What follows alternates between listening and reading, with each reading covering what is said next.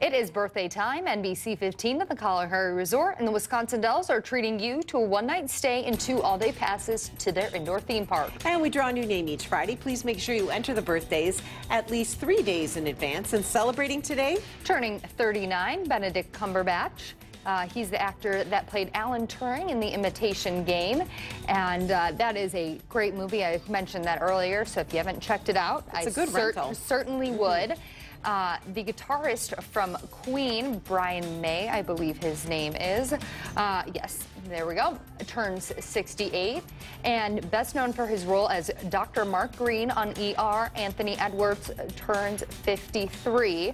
And I actually, growing up in Chicago, did extra work, and so I did a lot of extra work on ER. So I probably have met him. I just was, a little bit it was younger. like 20 years ago, so I don't really remember.